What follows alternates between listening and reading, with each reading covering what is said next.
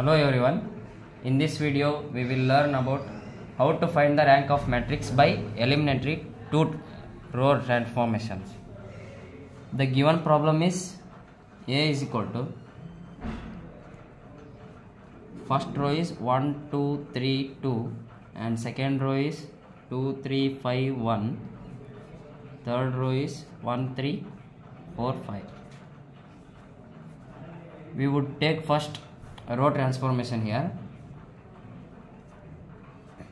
R2 is given as minus 2R1 plus R2 and R3 becomes minus R1 plus R3.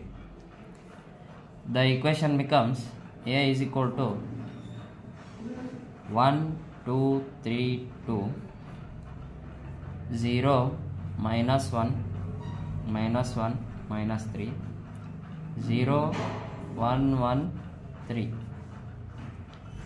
Next we take another transformation here, that is R3 is R2 plus R3. R2 becomes minus 1 times of R2. The equation becomes